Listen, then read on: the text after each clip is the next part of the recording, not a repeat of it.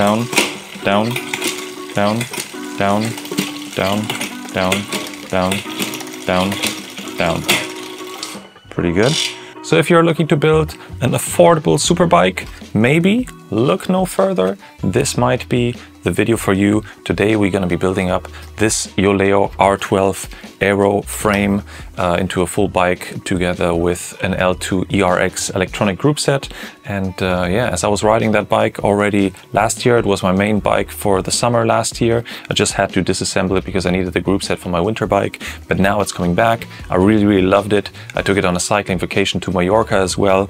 And yes, this is kind of become the foundation for all my measurements in regards to all my other bikes that I'm currently riding. So if riding a premium feeling product for not premium budget, if that is your thing, stay tuned and let's get building. So on one hand, the great thing about this frame is that it's going to be fully internally routed. So there are not going to be any visible cables on the outside. It's going to look super slick, super clean, and going to be a little bit more aero than having cables floating around. But the downside is that it is a little bit more of a pain when setting it up for the first time, routing all those cables and hoses through here. The upside with electronic shifting though is that you actually only have the brake hoses coming from the handlebars into the frame, and yeah, then the rest is kind of like semi-wireless for the shifter, so you only have to place the battery in the seat post and then go directly to the front and rear derailleurs. So that should be a little bit easier than setting it up with a mechanical group set. But it's also designed to work with a mechanical group set. Might be a little bit more of a pain to set it up, but would totally work with the frame. So the L2 group set came with two brakes with attached hoses to it. One of the hoses is longer, the other one is shorter. We're gonna now start with mounting the brake to the fork, and for that we're obviously going to use the one with the shorter hose because it only needs to go through the fork. The longer hose needs to go all the way from the handlebar down to the rear brake. Before we're going to screw this in, we're quickly going to route the hose actually through the fork. So there is a little hole in the fork, and we're basically just going to push the hose through until it comes out here at the top of the fork. Just going to pull it through here, and now we can start mounting this. So, but before mounting the front brake, the L2 set came with a lot of adapters, and as I'm planning to have a 160mm rotor in the front, 140mm rotor in the back, I need to use one of their adapters. It says 160 up and front, so I kind of know that it's for a 160mm rotor. It is for the front brake, and it needs to be mounted this way. After pushing the hose through, I now have the brake hanging here, and now I'm gonna first attach the adapter to the fork. So for this, I'm going to be attaching the adapter this way. Add the screws that came with it. There we go.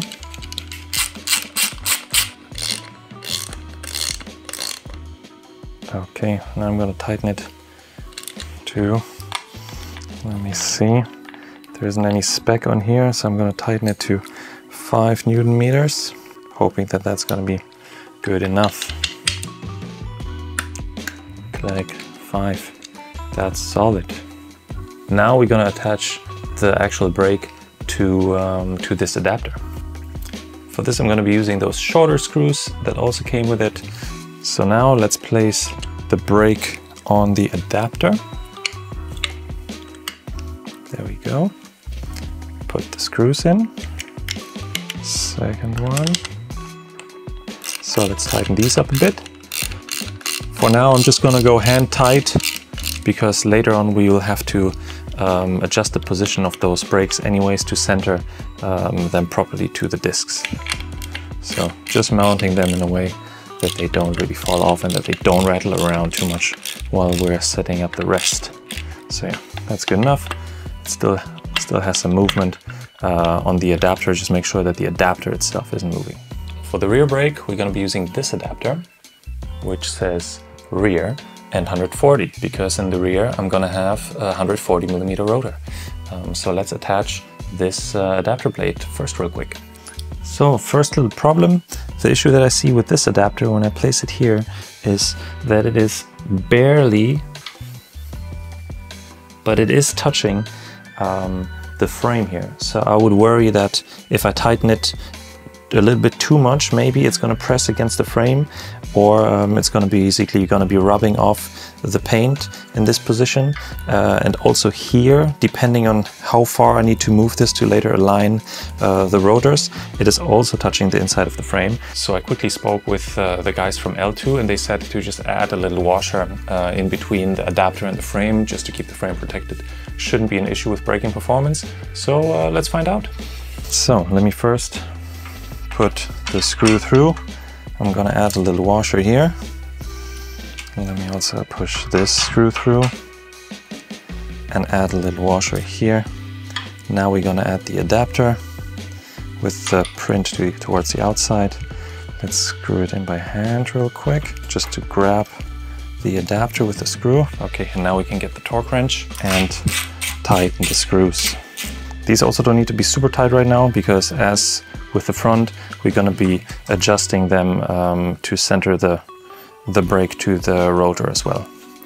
But now when we have a look, nothing is touching the frame. So next thing we're going to do is we're going to now take the rear brake and then guide the cable through the rear chainstay, push it all the way up through the down tube, and hope that it's going to come out in the head tube without too much effort. Okay, so first of all, this is where the brake hose needs to go through, so we're going to be pushing the cable through here. Already first resistance. Let's see if we can feel it on the inside now. Give it a couple tries, and that unblocked itself. Nice. We're going to try to pick it up from the bottom bracket area and guide it into the down tube, and then keep pushing until it hopefully comes out. Yeah, there it is, out of the head tube. Perfect. That was easier than I thought. So now we can attach the rear brake to the adapter. There you go. We're going to use those shorter screws that also came with the set and attach them here. Let's now make sure that when I'm attaching this, that this screw is not going to come out here from the bottom, scratching the frame. So let's watch out for that while screwing it in, but that looks good. Nothing sticking out. I'm actually going to properly torque this up now.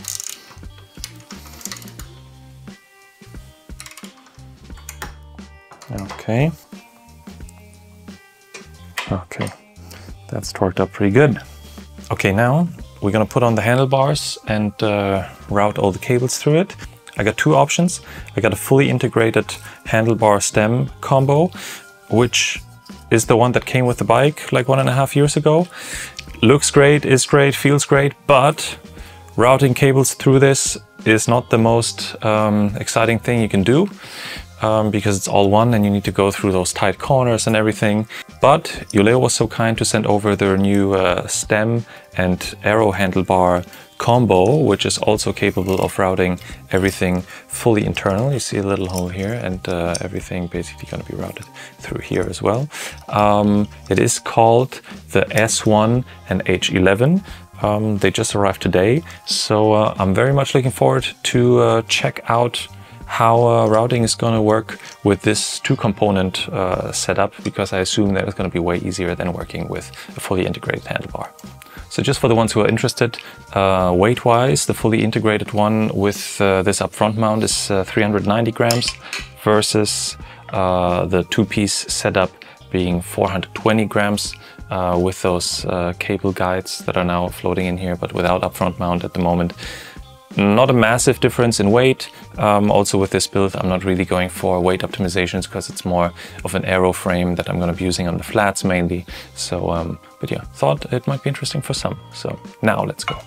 One more small thing before we put the fork in is that as this cable is going through the down tube, it can get rattly quite quickly. So there are those foam tubes that you can buy for a couple of euros, which are gonna go on top of the hose. So they're gonna isolate the sound and hopefully avoid any rattling within the frame of the naked brake hose touching the carbon from the inside. So we're quickly gonna put those on and push it through.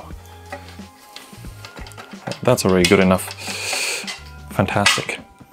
Okay, so before we assemble everything, we're gonna need some smaller pieces like this little thing that mounts pretty much on top here into the bearing, and we're gonna route the cables that are coming from the rear brake and from the front brake. They're gonna go into this little area here, so when you're moving and turning the handlebars, they're kind of protected from being like squished or anything. We're now quickly gonna route the fork through from the bottom.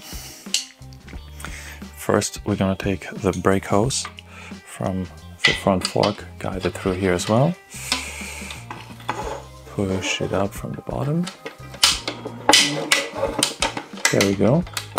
And now we want to make sure that the cables are sitting in front of the fork. So now we're going to take this little part and we're going to route the two brake hoses through it. So let me do this real quick here. Fantastic. And pointing to the front. There we go. That looks good. And then there's this little metal ring. And there's this little metal ring that comes with it that basically just sits and goes over the fork itself. So we place this on top of here. There we go. Nice, done. So one thing that I forgot to mention is, as I was riding that frame last year, I left the bearing down here and up here in the frame. Before I stored that frame away, I cleaned obviously those bearings and re-greased them again, so they were nice and fresh. But yeah, in case you're building this from scratch, there would be these two pieces. One with a red ring, one with a black ring. So the red one goes in down here and the black one comes in up here, and basically the way they're mounted is that on one side is flat and one side has this little angle, and basically the bottom part goes in like this with the angled part upward facing, and the one that's coming in from the top is basically just mounted exactly the other way around, so with the angled part in pointing to the frame. Okay, so now we're gonna add some finishing touches. So there, first of all, there's this cosmetic, I would say, end cap that's going on top of here, and then we have a couple of thin spacers that are going on top of it with this little end cap that kind of makes the stem look nicely integrated. So let's quickly put these on. I'm gonna take this little plastic hamburger and yeah, try to mount it all together. First of all, we gotta route the brake hoses through here as well. So we take the two, route them through here, and then make sure that they're not crossing. Yep. And now push it onto the fork. There we go. Nice and clean. Now we're gonna add the stem to it. So for the stem, the cables are gonna go into those two holes up here and gonna come out here in the front. So I'm gonna unscrew the front plate of the stem. There we go. So here you see where the cables are gonna come out. We're gonna route the brake hose through the corresponding openings in the stem, the left cable to the left side, the right cable to the right side. There we go. And now we're gonna push it onto the fork. There we go. That is looking pretty good and was so far way easier than doing it with a fully integrated handlebar. Okay, so now let me show you one cool thing that L-Twoo did is, let me see if you can see this. There we go. So the end parts of the brake hoses have this little metal piece here, which exactly fits a brake or shift cable end. So what we're going to be doing is we're going to be routing a shift cable through that little hole, pull it all the way through until it stops here. And now we're going to take this little end of the shift cable to route it through the handlebars, so basically into that hole and out of these outer holes, which should be way easier with this thin shift cable compared than going through it with the thick hose. So let's give this a try. This is now attached to the right brake hose, so we're gonna try to route it to the right hand side. So let me go through this hole first, and then let's see if we can catch it on this side. Yeah, I can see it here. I would just need something to grab it. Let me get something pointy. Let me get it here, push it through. There we go. Here comes the cable. So now we just pull it all the way through. Keep pushing. There we go. And it's coming out here already. So now we can pull out the shift cable. And we're gonna do the same on the left hand side. There's the cable. Let's see if I can grab it. Lost it again. Here's where the fishing begins.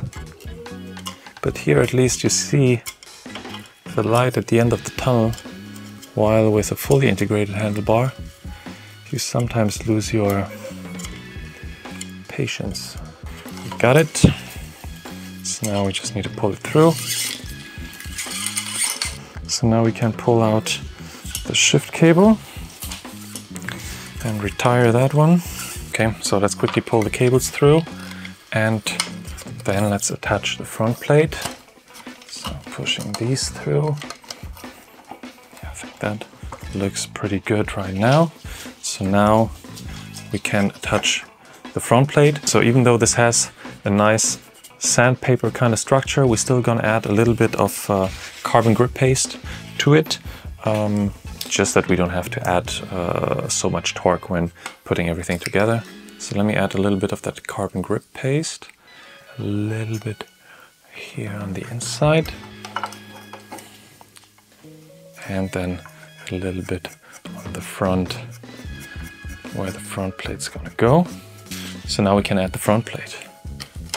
Let's push this one in.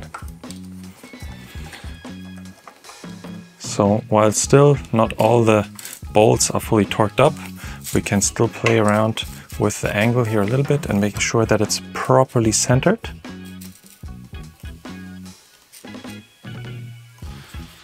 I would say that this looks pretty good to me. Yep, I'd say that's nicely centered. Let's torque up those bolts. So just from experience, I mounted a lot of other stem carbon handlebar combinations with around 4 to 5 Newton meters on here. So I'm gonna go with 4.5 for this one to play it safe. So let's bring it back in position.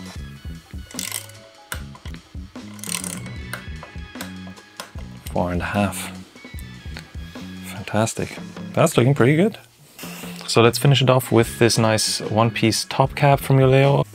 So it states a maximum of 5 Newton meters. I'm gonna set my torque wrench to 4, and let's see how that's gonna work. It's very important that these screws are not tightened, otherwise this top cap's basically just gonna be pressing against the stem. So keep these loose, so actually tightening that top cap is gonna compress everything nicely together. So let's screw it in. Make sure that everything stays nicely aligned here. I can feel that things are being compressed. Okay. Okay, now we actually got 4. See here, the click. Fantastic. So for now, we're not tightening those bolts. We're gonna tighten them at the very end once we have the wheels in, so we can properly align and center the handlebar to the wheels, and then we're gonna tighten up those screws to specification. Okay, next thing, I think we're ready to attach the shifters. cut the hose to lengths and attach them to the shifters, and then we can move over to bringing in the front and rear derailleurs. For this step we got those beautiful L-Twoo eRX shifters. There you go. Which we're now gonna attach to the handlebar. So first of all, we gotta loosen up the clamp a little bit. For that, we're pulling back the rubber hood and try to locate this little screw here.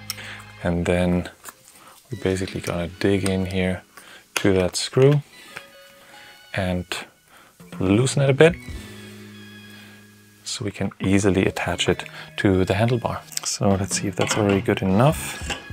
Let's put it on here, yeah, that looks good. So for now we're just gonna roughly tighten it up so that it doesn't move around too much, but then afterwards we'll properly adjust it and level it with the left hand side as well. The nice thing about this handlebar, which is gonna make it very easy to level those two shifters left and right, is that it has those little indicators here. So we'll be basically able to just look on the other side, count the amount of lines. So 1, 2, 3, I guess there's another one here. And it's the fifth one actually here in the center, in between that space of the clamp. So this is gonna be exactly the area where we're gonna mount the other shifter as well. So let's take the other shifter, hood peeled back already, and now moving it up here. And we start tightening the bolt. Okay, so now it's time to cut the brake hoses and yeah, enter the exciting adventure of assembling a hydraulic shifting system. So let's go. What we're going to do now is this little brake hose that's coming through here. We need to cut that to length and yeah, assemble it and connect it to the shifter. So for this, we're going to peel back the rubber hood, which is going to expose the connector port, which is going to be this one. So this is basically where we're going to be attaching the brake hose to.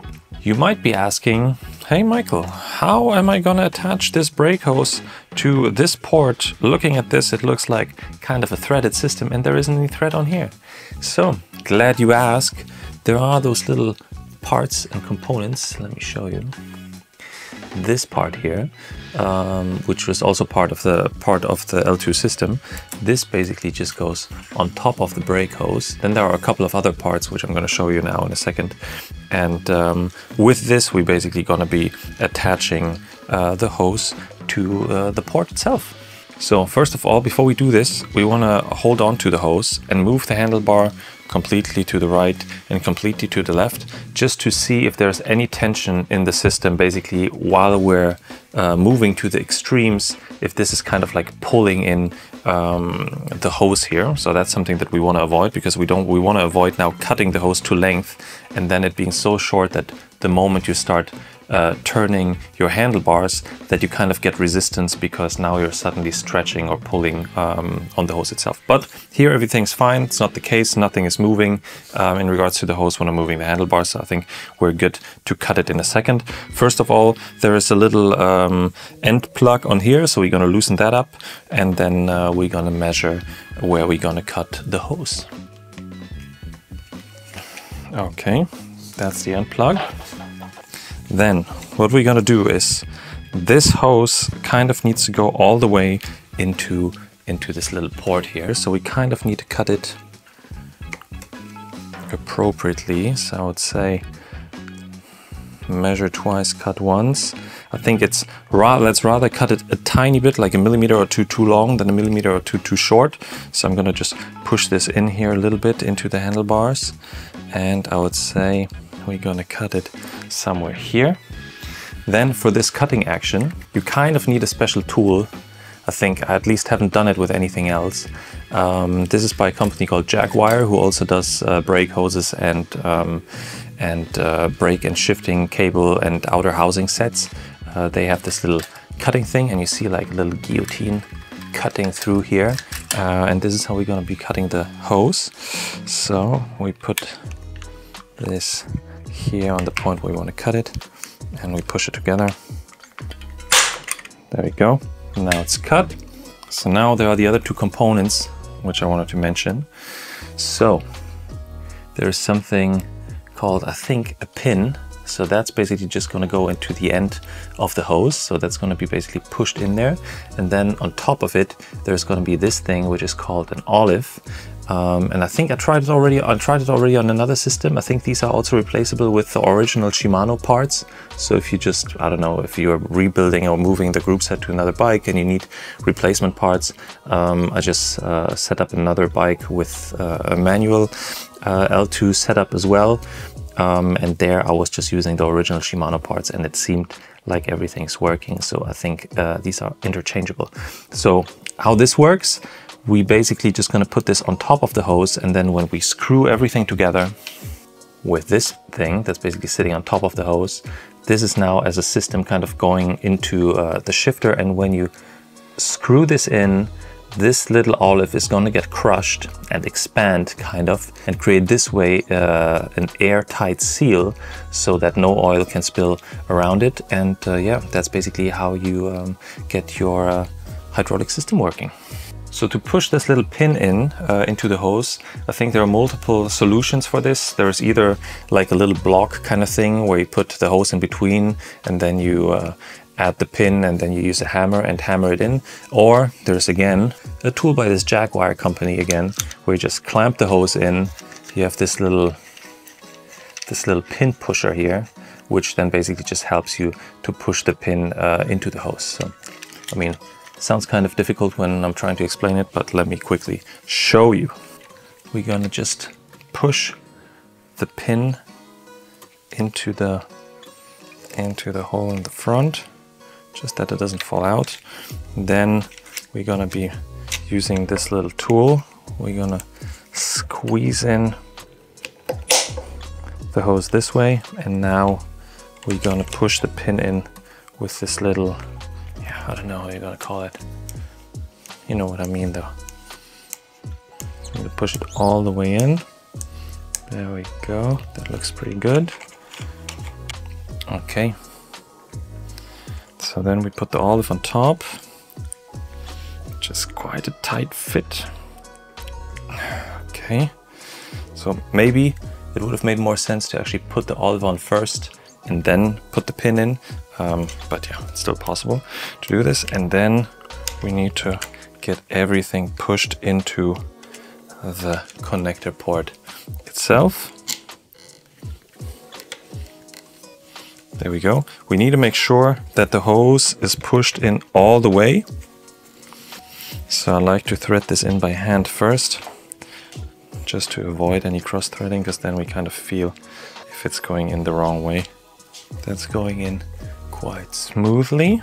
And now I can feel a little bit of resistance already. So now we need our little tools here. And we basically now going to screw this in and crush that little olive and create this airtight seal. So the nice thing here in comparison to a Shimano system is that we're screwing metal into metal. What's a little bit different on the Shimano system is that you're screwing this metal part into a plastic housing, and if you're screwing it a little bit too tightly or too much, then the plastic housing can break. It did happen to me, I think on a Ultegra or even the derailleurs shifter, so quite an expensive mistake to make. But yeah, here I feel way safer because we screw metal into metal, so nothing should really be breaking here. Okay, that seems pretty tight. And then we can peel back the hoods. And this side is done. So now I'm going to be doing the same thing on this side.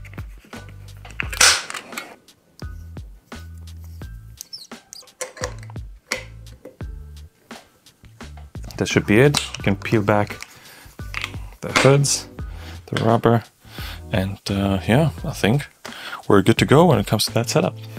Okay, so that's done so far. Later on, we're gonna have to bleed the whole system, which basically just means filling in mineral oil into the setup, that there are no air bubbles in there.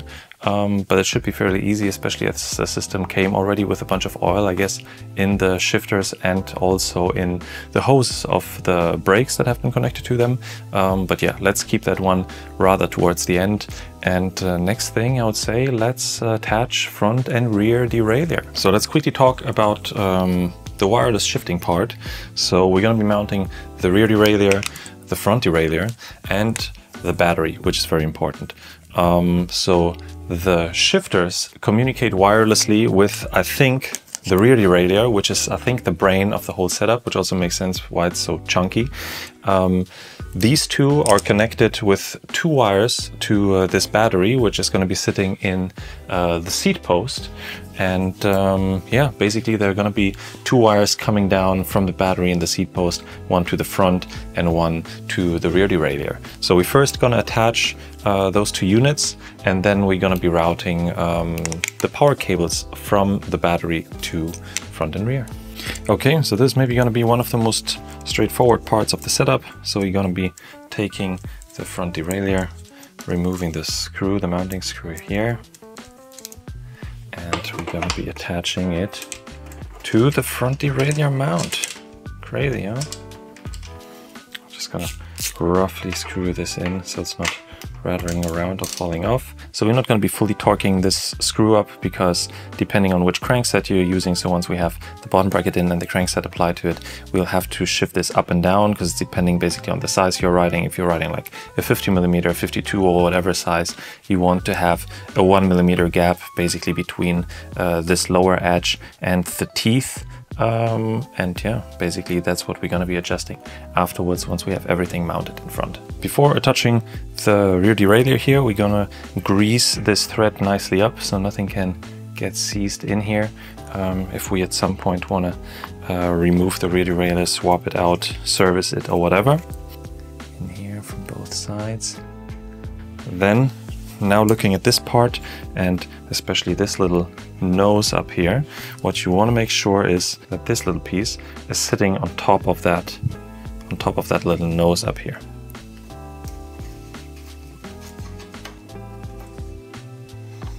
And we can actually torque this up already. It says 10 to 12 Newton meters, so let's do this as well. And there we go. Okay, so setup-wise, this might be a little bit complicated now, because what I have to do is I actually have to get the seat post out and get the battery in here, and then start routing the wires down here into into the front derailleur and to the rear derailleur. But I'm clamped onto the seat post, so I'll try to get this frame out now and basically just hang it on top of here around this area. Okay, so the way I'm going to be trying to set this up now is I'm going to attach the cables first to the rear derailleur, then to the front derailleur, push them through the frame, hopefully let gravity do the most of the work, and then once they're floating around here in the bottom bracket area, I'm just going to flip the frame around and hope that gravity then again is going to guide them down, down the seat tube. So let's give it a try. So in the set with the shifters, there's one long and one short data cable. We're going to start with the long data cable, which obviously goes to the rear derailleur because there's a way longer distance to the battery. There we go. Cable is plugged in.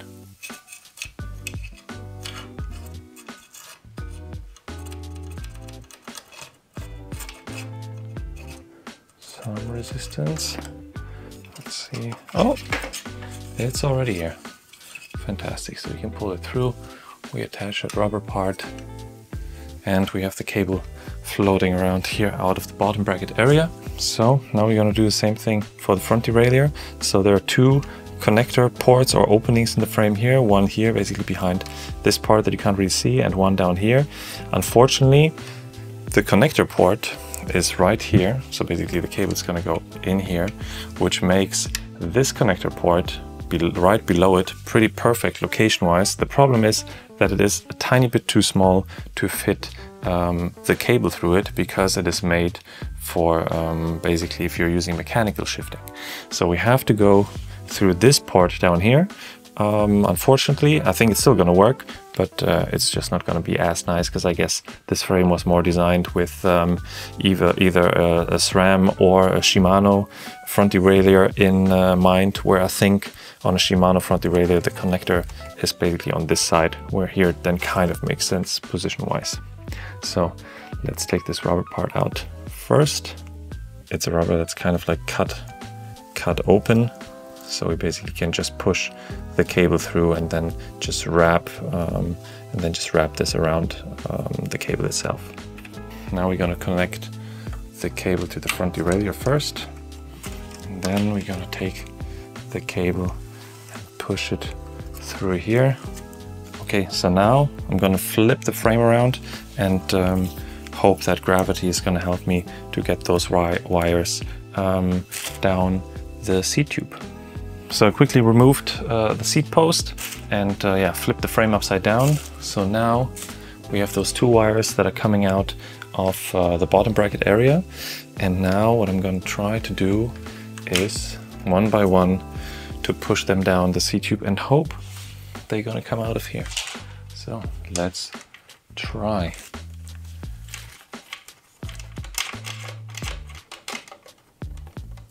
Oh, I can actually see it. So maybe I can actually just grab it with a little tool. So here I have this like old shift cable outer housing. I'm basically just going to try to fish this out with it. You gotta get creative sometimes. There it is. So let's see if the second one's going to be as easy as that. So let's take the second one and also guide it through the seat tube. Yeah, so this one is somehow getting stuck at the very top. So I'm going to try another trick. So what I'm going to do now, I'm going to take this outer cable housing again. As it's kind of stiff, I'm going to be able, or should be able, to push this up through here quite easily up to the bottom bracket area. Let's see. There you go. So here we have it. Now what I'm going to do, I'm going to take a little bit of tape, take the end plug and attach it to the outer cable housing. And now I should be able to just pull this through without too much effort. There we go. Simple as that. So now we can take the battery, attach the two cables to it. We now should actually be able to play around with the shifters. Sounds good to me. That seems to be working already. So now let's put this into the seat post, put the seat post back, and yeah, then we can continue. Okay, so we now have the seat post again. We gotta basically push this and mount this in the seat post. I already have this little kind of like a rubber part, which kind of like grabs around the battery, and then you can put it into the seat post, and that kind of adds enough resistance that the battery isn't rattling around or moving anywhere. If you don't have one of this, what I was doing before is I was just taking a bunch of bubble wrap, wrapping it around the battery, putting some electrical tape around it, and then basically pushing it in into the seat post. So that works equally well. But as we have this, I'm going to use that one now.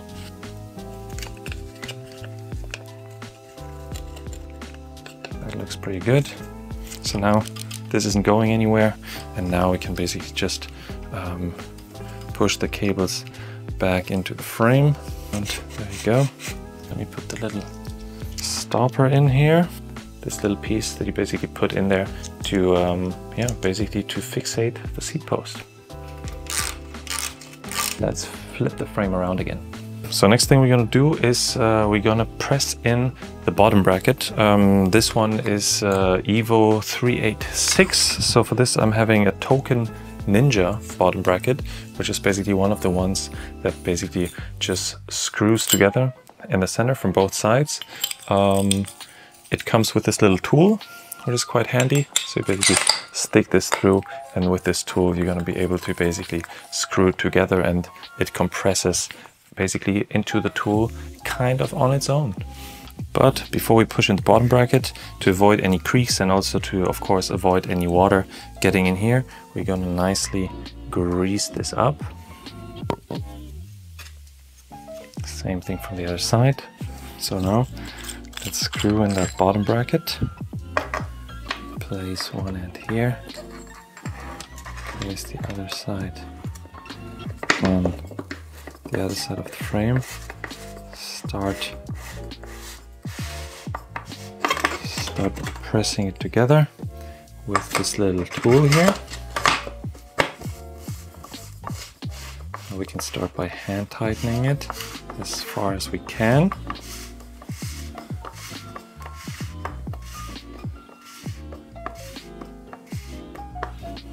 And then the last part, I'm going to use that little tool here. Okay. That's good enough. And the great thing with this token bottom bracket is that it comes with a bunch of adapters.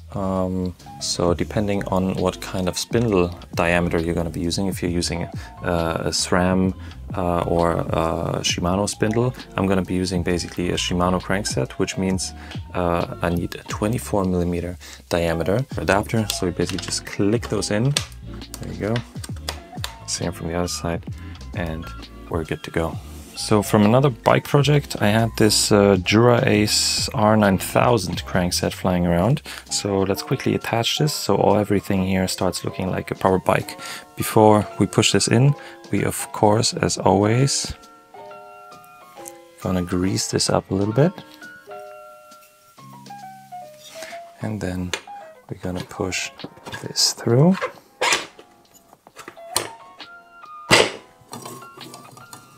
Okay, we see it is scratching somewhere here, so there needs to go a spacer in between the bottom bracket and the crankset. Luckily, in that token bottom bracket set, there have been a bunch of spacers, so let's get them out. This is how these spacers look like. Basically just gonna take one of them and put them on top of the spindle and push it through the bottom bracket and see if it's now a better fit. Yeah, that's now not scratching anything anymore. Fantastic. Here on the other side, I'm just going to attach the crank arm, and you see there's this little tab up here which we can push in. There you go. And now we can't really take the crank off, so it's a little security measure kind of. I mean, I wouldn't really rely on it, but it's just there that in case the screws from the crank arm get loose, that you don't run into the risk, or you reduce the risk of the crank arm actually falling off. Then there's this little compression plug, so that goes on here, and you screw this in. There's a little tool for this as well, a little Shimano tool that makes it easier to screw this in, but you can also just put your finger in and kind of screw it in this way. But as we have the tool, we're gonna use it.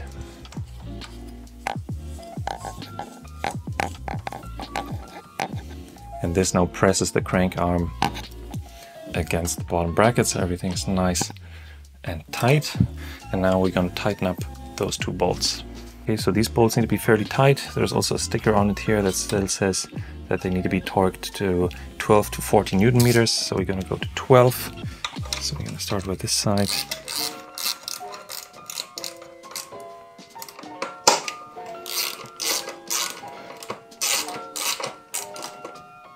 There we go.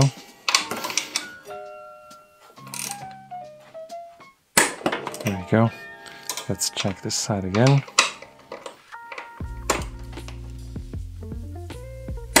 Okay, done.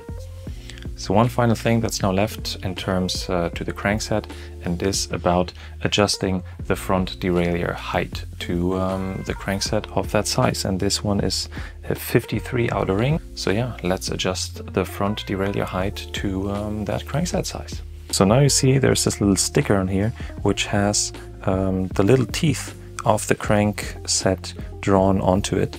And now what we basically got to do is we have to move the front derailleur up as far that basically the teeth in the picture align with the teeth of the crankset. So let me quickly do this. That looks about right. We also have to make sure that it's properly aligned and in parallel to the crankset. So it's kind of hard to see, but we want this line and this line basically to be in parallel with, with the outer chainring. And that already looks pretty good. Move it a little bit out like this.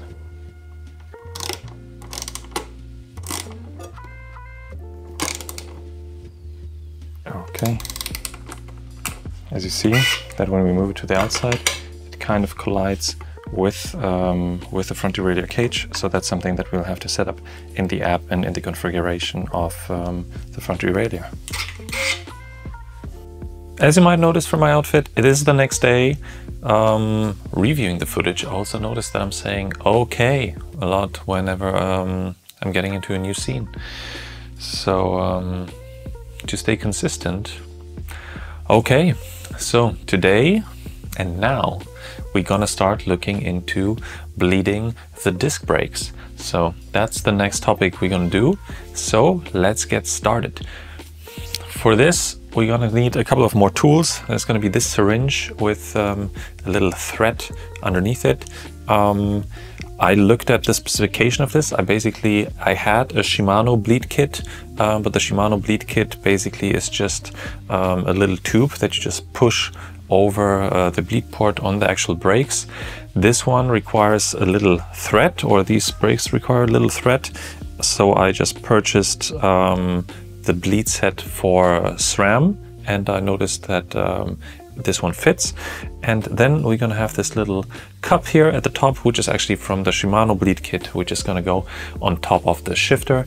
Also in regards to the fluid that's in here, we're gonna use Shimano mineral oil. This is what it says on the AliExpress site and advertisement, that this brake system is compatible with the Shimano mineral oil, which is great because I had that already at home because I was using it for my Shimano derailleurs disc brake setup. So we're gonna start with the rear brake. So for this, we'll move this over here. We're gonna peel back the hood. And there's a little screw, one labeled with air, one labeled with mineral oil. As we need to fill in mineral oil, we're gonna unscrew the one that says mineral oil. Open that up. Let's make sure to put that little screw somewhere aside where we don't lose it. Now, here at the top, we're gonna put our little funnel. We screw this in. It is a plastic thread, so only finger tight, doesn't need to be super tight. And we're gonna add a little bit of mineral oil in here. Now we're gonna fill up the syringe again with some mineral oil and attach it to the rear brake. So first of all, we gotta get rid of the brake pads. So for this, we're gonna unscrew this little screw here that's holding in the brake pads. And let's now pull out the screw. And let's remove the brake pads. Let's make sure to not touch the brake surfaces with anything oily, like your fingers or any, especially any brake fluid. Now we're gonna add this brake block, which was part of my of the Shimano bleed kit. We're gonna add this in between. So basically, the pistons that are sitting in the brake are gonna have some resistance and are not gonna be pushed out too far. There we go. That's good enough. We don't necessarily need to screw it in. It just needs to be held in place. Next thing we're gonna do is we're gonna open up that bleed port up here. Get that screw out. Also put it in some safe space. And now we can attach our syringe. Okay. So what we're gonna be doing right now is first we're gonna open up the little plunger in here, and that little funnel. So basically that oil can be pushed into it, and we're gonna be pushing oil in from the rear brake all the way through the system, up into the handlebars and up into the shifter. with the aim to push out all potential air bubbles that are sitting in the system. So let's do this. What's important here, that we're holding this vertically, so that basically all air bubbles are sitting at the top of the syringe. So just to make sure that we're not pushing any new air bubbles into the system. And then while pushing here, we monitor what's happening in the little container. We see if there are any air bubbles coming out. There are some, and we keep pushing until we see no more air bubbles in the system. What always helps, bang a little bit against the frame to shaken up any potential air bubbles. Then push a little bit more. Yeah, 1 or 2 more came through. There you go, that's nice. Move the lever a little bit. And now what I'm gonna do is I'm gonna be pulling in. So basically I'm just gonna be pulling on that syringe, trying to move oil from here through the system back here, just in case there are some small air bubbles sitting more towards this end of the system. And yeah, I think then if everything goes well, we should be almost done with the rear brake. So let me pull a little bit. We see there are some small air bubbles coming, not too many, which is a good sign. We can push the brake lever a little bit to push any potential air bubbles through, loosen them up. And once more, we're gonna push that liquid back into the system. So now what are we gonna do? We're gonna remove the rear syringe, close it off, and then start squeezing the brake lever in the front a little bit and hope that we're getting a little bit of resistance. Okay.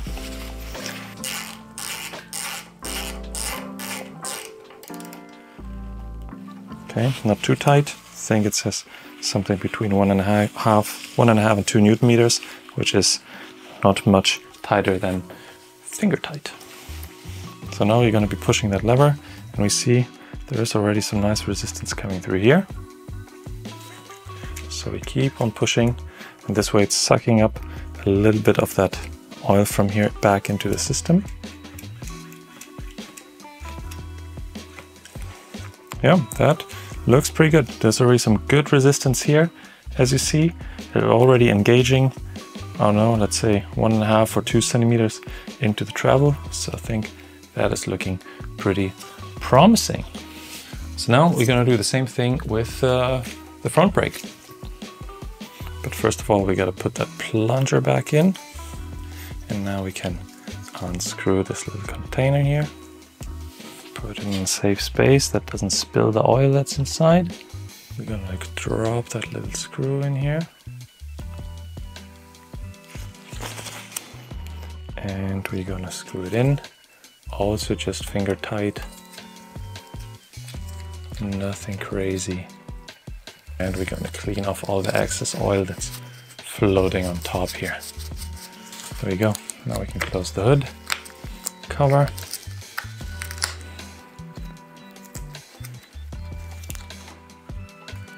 Looking good. Front brake next.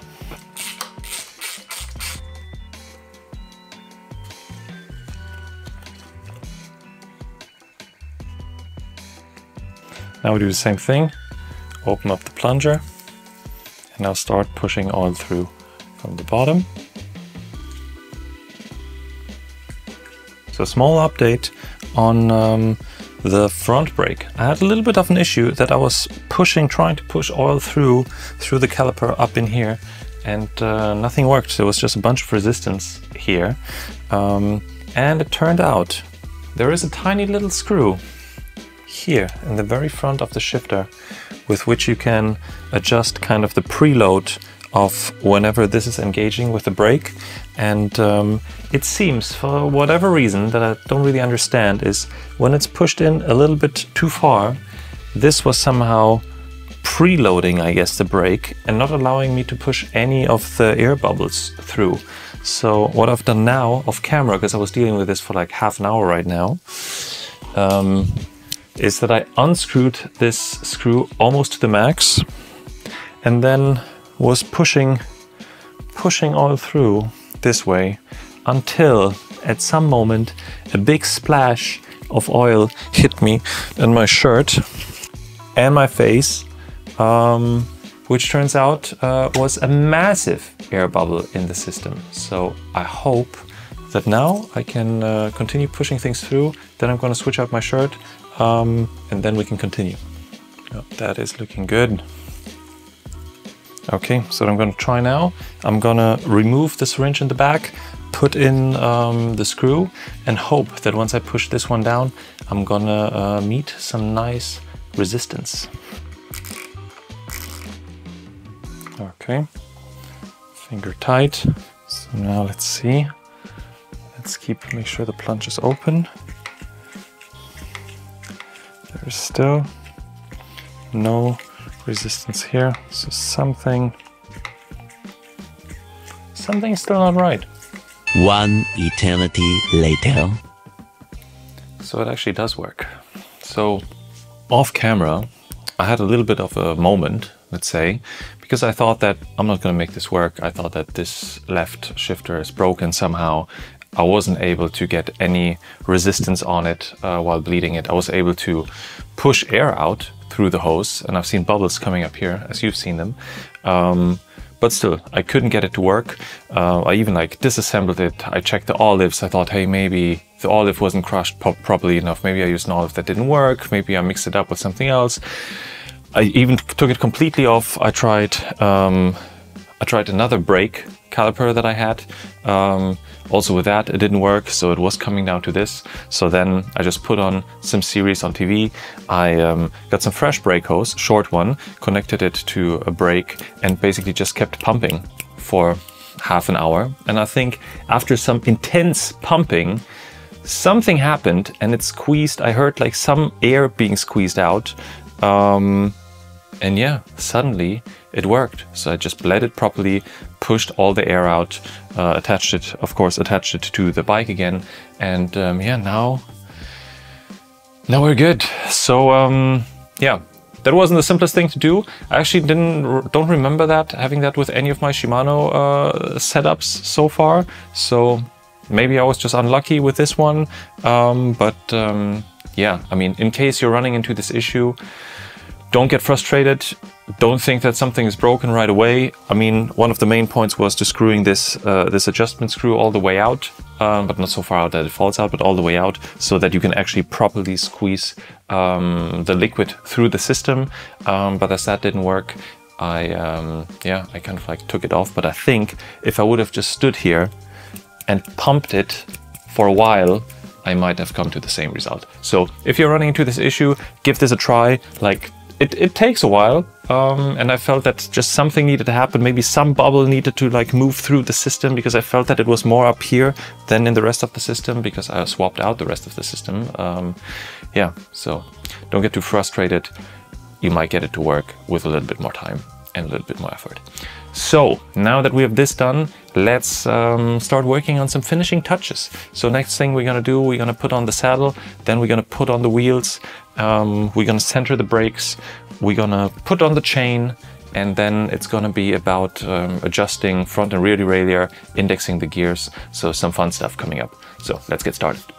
So for this, we're gonna mount, hopefully quickly, my favorite saddle, which I'm having on all of my other bikes, which is the Pro Logo Dimension 143.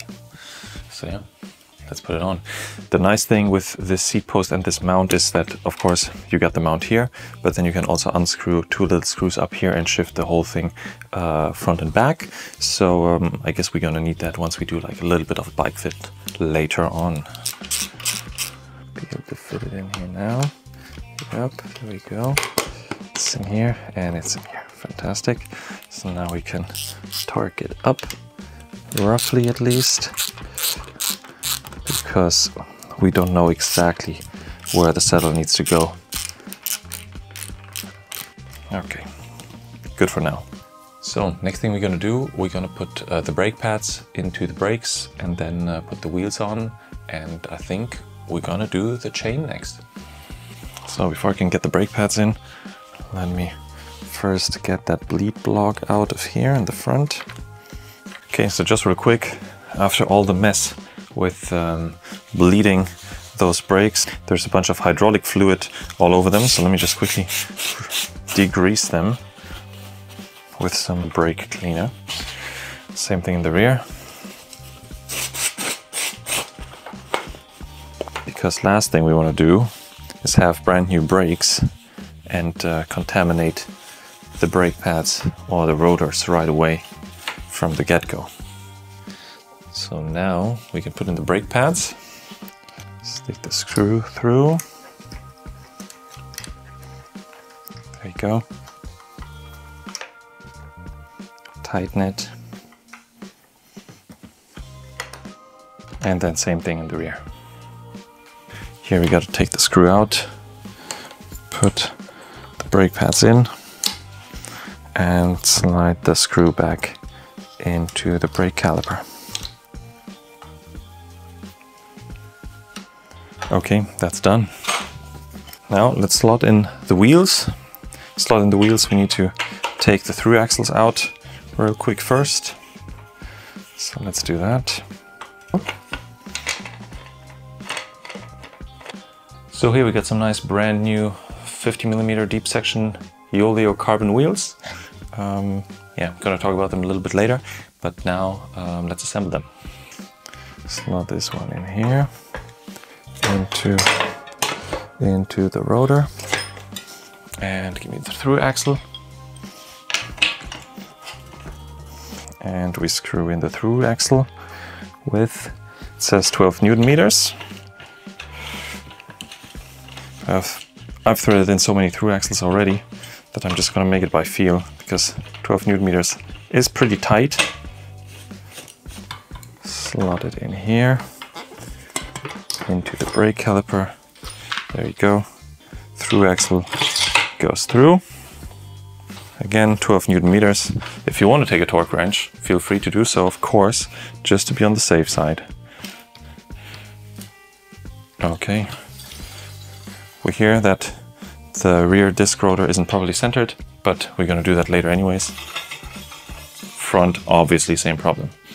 So now we're going to fit the chain. The way how I'm doing it is I'm switching the rear derailleur to the biggest sprocket, the front derailleur to the biggest chainring, and then fitting the chain this way, trying to figure out how long it needs to be with the rear cage extending quite a bit. And yes, then we're going to break the chain, put in the quick link, and then we're good to go. So let's switch the rear derailleur into the biggest sprocket. So all the way in. There we go. Front derailleur is already on the outer one. Let me remove that little sticker here. First, I'm gonna put the chain on here. Guide it through. Then we're putting it on the big sprocket here. Starting to wrap it around. Then we take it onto the first jockey wheel, and then we slowly guide it through the cage, pulling it onto the second jockey wheel. Just twist the jockey wheel to guide it through. There we go. That looks pretty good. So let me see. I feel that we can still shorten it a little bit, but not by too much. I mean, maybe it could even be fine with just putting in the quick link here rather than here. Maybe. Oh, but maybe. Maybe we don't actually need to shorten it. So let's go with that length first. Let's see how it's gonna work, because we can shorten it always. And I guess extending it is not as easy as shortening it. The quick links also have a little arrow on the side showing you the moving direction of the chain and how they should be mounted as the chain is moving into this direction here on the bottom. We're also gonna put one in this way on this end and towards the back on this side. Then we're gonna pull them together. Try to hang them into each other. There we go. And now you need one of these, which are basically there to stretch the chain out and lock the quick link. Ah, there we go. So now it's gonna be time to center the disc brakes that I somehow forgot to bring with me on this trip. So we gotta go old school. I'm basically just gonna put a piece of cardboard on the left hand, on the right hand side of the disc, pull the brake, try to center it this way, and then tighten the mounting screws of the brake itself. And then hopefully once we take the cardboard pieces out, nothing is going to be scratching. Let's see. Let me try to sneak in that cardboard on this side, and we're gonna do the same thing on the other side. It's not so easy without touching the rotor itself. So we're now gonna push together the brake, see if anything is moving here. Make sure that these screws are loose enough that the brake itself can move around. It seems to be the case. So we pull this together and now slowly tighten those screws. Now we're going to take the paper out, or the cardboard out, without touching the rotor. There we go. There we go. Fantastic. Job done. So now we're going to do the same thing in the rear. So we're going to try to squeeze in a piece of cardboard in between the rotor and the pads. No touching of the rotor. So here as well, let's make sure that the brake can move around. We're gonna pull the brake in the front.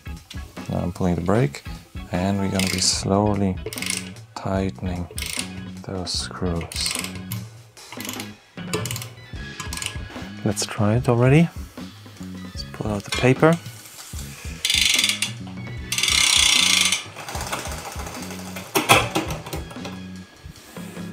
Let's see. Nice one. No rubbing. That was way easier than I thought it would be. So I would say now the fun part is about to start, because now I'm very interested in how well indexed this rear and front derailleur is coming already out of the box. In the rear I'm using a Shimano Ultegra 11-speed cassette. So yeah, let's see how this is working. By the way, you can also switch the rear derailleur or the whole setup to work as a 12-speed, like 2x12 speed group set, or a 2x11 speed group set. You can do all of this in the app. We're gonna have a look at the app in a second, but I already set it up to be 11 speed as I'm having an 11-speed cassette on that wheel anyways. Let's give it a try, how it works out of the box. It is rubbing a little bit on the front derailleur, but we can check that in a second. So let's check out the rear derailleur. Up, down, up, one down. Here it is jumpy a little bit.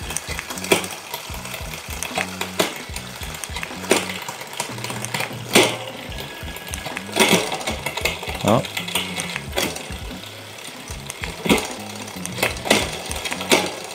Okay, and back up.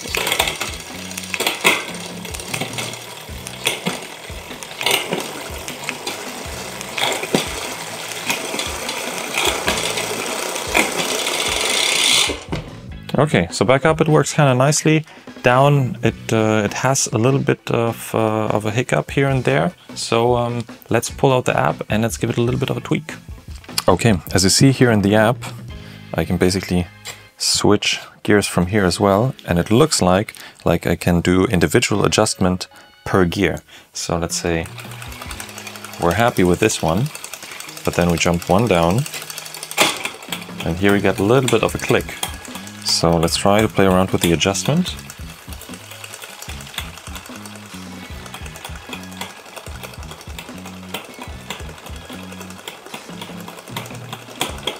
Wrong direction, I guess.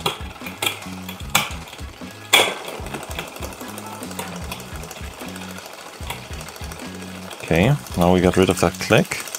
Let's jump to the next one. Also jumped one down, so let's get rid of that click. Okay, looks good. Next one. We have a little bit of a click here as well, so it's also adjusted in the same direction. Click is gone. Next one. Same problem. Okay, let's try the next one. Also a little bit of a click. Okay, let's try the next one. Same thing.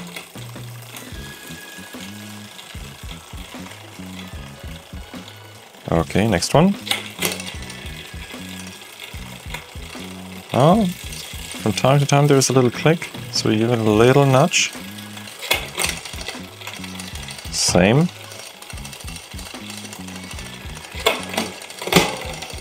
Yep, same here. And one further down.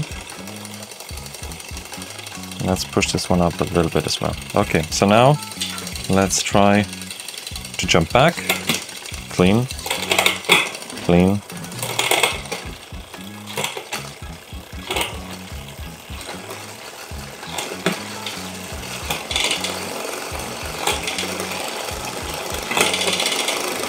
That's looking really good. Let's switch down again. Still a little bit of a click, so that's course correct. Okay, let's go back and jump back down. Nice. Down. Nice. Down. A little bit of a click here as well, so let's push it a little bit further up. Next one. Next one. Also a little bit of a click, so let's push it a little further as well here. Okay, next one. Next one. Next one. Next one. Next one. The clicking that we just heard was coming from the front derailleur. So let's quickly adjust that next, and then we can do a whole system check. There we go. Just slightly towards the outside. Go and tighten it back up again. That should be good. Now we can get back to fine tuning. Okay, so now let's see. It's still rubbing a little bit, I can hear it. So let's play around with the adjustment again. Let's come a little bit more out. You can see it rubbing on the inside.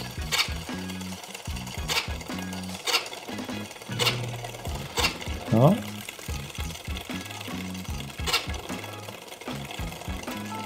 That sounds great. No rubbing.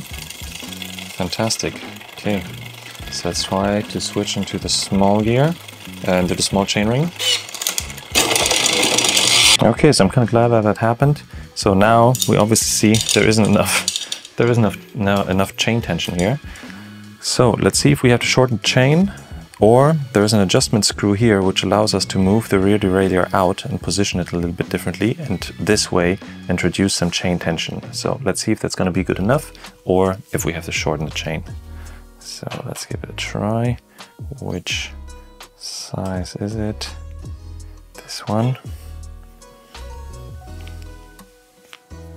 So moving it out. See, there's a little bit of stretch coming in. There we go. I think that should be enough. I mean, you shouldn't be using the smallest cog in the small chainring in the front anyways, but of course your chain shouldn't be dropped, or you shouldn't damage or scratch your frame whenever you do this. So that already looks good. Let's see if we can switch back to the big ring. Back to small ring. Back into the big ring. And back into the small ring.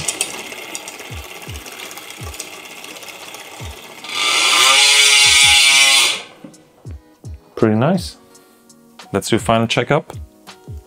Okay, final gear switching test. Let me see, I'm gonna fit through here. Voila. Okay, so now we're in the small chain ring in the front. Let's see how we can switch up, up, up, up, up, up, up, up, up, up, and down. Oh, up again, down, up again, down, down, down, down, down, down, down, down, down, down. Pretty good. So let's do the same thing on the big chainring. So let's switch up to the big chainring here. That's doing good. And now up, up, up, up, up, up, up, up, up, up. Very good. Down, down, down, down, down, down, down, down, down, and down. Great. I think this performs quite nicely. So I gotta say, I'm really impressed with how this eRX group set indexed. It's very straightforward, as you've seen. What I really liked is that you can do the offset adjustment per gear, basically per sprocket in the rear as well, compared to Di2. On Di2 I only remember that you can do like an overall shift for this thing. But here it felt way more convenient, because I also know I have another bike. I actually have an AliExpress cassette on my other bike with Di2, and sometimes with those AliExpress lightweight cassettes, they're not exactly the same, and maybe the spacing isn't exactly equal. So sometimes with some gears, the Di2 is having some issues switching between them. But with this kind of logic, you can like very nicely and cleanly adjust every single gear. And yeah, I think it's a genius idea. So I'm surprised that Shimano doesn't really have that. So yeah, I gotta say, so far so good. Let's quickly put some bottle cages on it. Then we can do the bar tape, and then we're pretty much done. So I'm having some of those beautiful carbon cheap AliExpress bottle cages flying around. So this is what we're going to be mounting here now.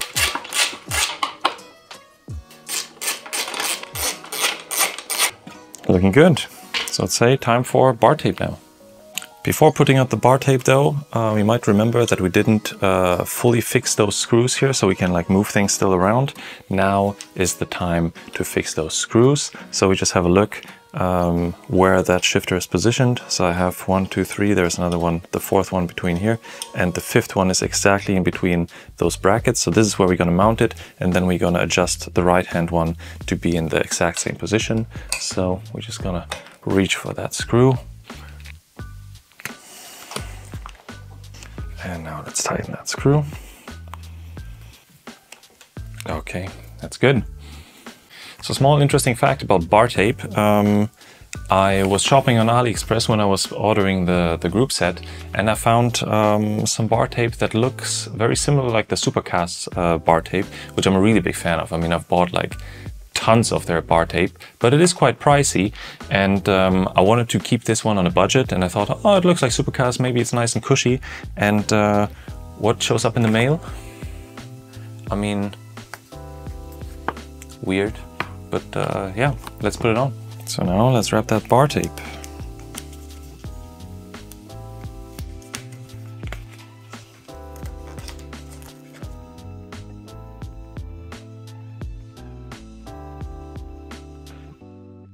Okay, so once we get up here, I'm gonna cheat a little bit, cover this area up with a little piece of bar tape. There we go. Now we keep wrapping. Right up here at the bottom. And come up.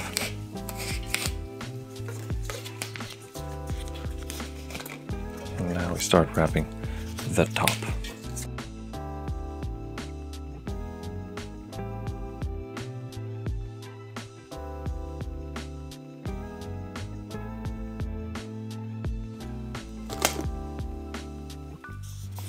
Here we also see this doesn't really have the Supercast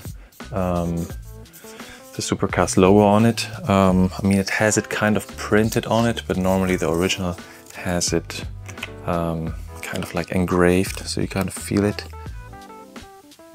Okay.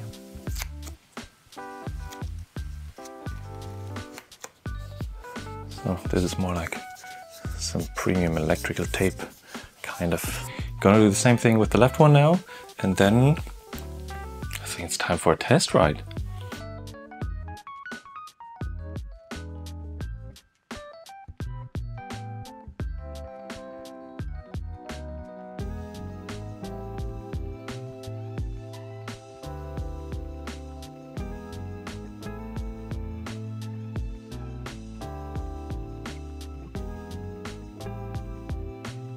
So just to finish off the bar tape chapter, we got to put in the bar end plugs, and then we're good to go with that.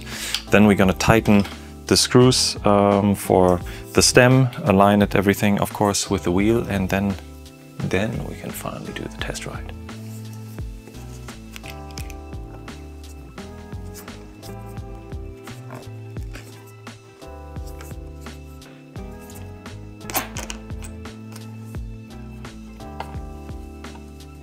Okay, so now what's left is tightening up the bolts of the stem. Before we do that, we need to align that the handlebars are really 100% straight with the wheel. That looks good. And now let's tighten those bolts here. I'm going to be tightening them to 4 Newton meters. A little bit higher than 4. Let's say we go with 5 Newton meters.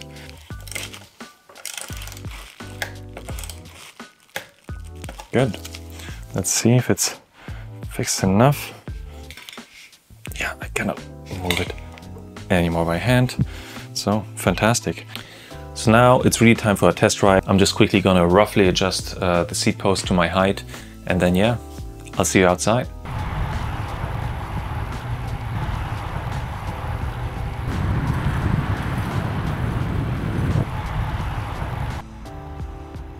So, I'm out on the first ride with my Yoeleo R12 again. This time for the first time with the L-Twoo eRX Groupset. And I'm positively surprised. I mean, it shifts very smoothly. No misshifts so far. So yeah, first impressions, solid. So now I really know why this bike was my favorite last year. So now after riding it again, I can really see that I missed it quite a bit. Rides amazing, it just fits like a glove. Then yeah, the new Yoeleo stem and aero handlebar combo, way easier to set up than the integrated handlebar. I mean, you've seen it, went all pretty smooth, very easy, no mental breakdowns here. And I think it actually looks quite nice as well. So I mean, even for the slight weight penalty, it's definitely an option in case you want to go for low maintenance, for a low maintenance option here. Also, when traveling, I think it's always easier to have multiple components here, that when you're putting it into a bike case, that you can take the handlebars off without having to take the stem off, and yeah, put the puzzle pieces in the case properly together. And also to touch on the L-Twoo eRX system, I mean, of course, I had the issue with the front shifter and getting the hydraulic brakes set up there, but could have also just been bad luck. Other than that, I'm really positively impressed and surprised. Also just from a feel and from a haptic perspective, the hoods feel really good. They're nice and slim, but pretty high, so your hands are nicely stopped from slipping over them. The click interaction and the feedback that you're getting from the buttons is very close to a Di2 system, so I'm very familiar with that. When it comes to braking performance, I mean, I was only riding it for half an hour, so the brakes are definitely not worn in yet, but they definitely feel safe, they feel powerful, and the upside is that you can also put in the original Shimano brake pads in there, so they're compatible with those brake calipers, which I think is great. So maybe I'll do some A/B testing in the future. Then the shifting itself is fantastic, I have to say. I really like the idea of being able to program each and individual sprocket and the offset there. Feels way more precise than doing this on a Shimano system. Also on the front, big ring to small ring, absolutely no problem, smooth shifting, and even on my ride out, I mean, it was only half an hour, but didn't have any misshifts, no surprises there. So yeah, so far so good, very positively impressed, and of course, in case anything would change during my next rides, I'll report back to you. One of the downsides with the L-Twoo system are these brake adapters. I mean, they aesthetically don't really look that great, but to be honest, after they're mounted on the bike, I don't really notice them that much as I thought I would while building it up. So yeah, I think this was an exciting little project of setting up a carbon superbike out of yeah, non-mainstream bike parts. And yeah, so if you're interested in these kind of things or have any questions, drop them in the comments. I'll try to answer them. If you have any detailed questions in regards to the group set or the frame, also let me know. So one thing that's left is to do a very quick free-hub sound check of those new Yoeleo wheels, because they also have a ratchet system in there, and I gotta say they're very, very loud. So if that's your thing, definitely have a look at those wheels. If you're more into silent hubs, absolutely no-go, but I kind of appreciate them because I'm not having a bell on my bike, and during the test ride yesterday I had a bunch of people just cycling side by side next to each other on a rather narrow bike lane, and yeah, just free rolling for a second, that definitely cleared the path quite quickly. So quick free-hub sound check.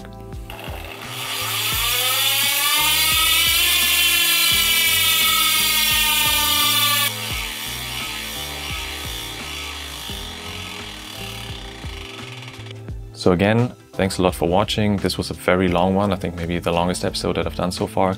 I hope you enjoyed it. If you did, don't forget to hit that like button. Maybe subscribe if you're not yet and you're interested in that kind of content. Drop a comment, and yeah, thanks a lot. Hope to see you in the next one. Bye.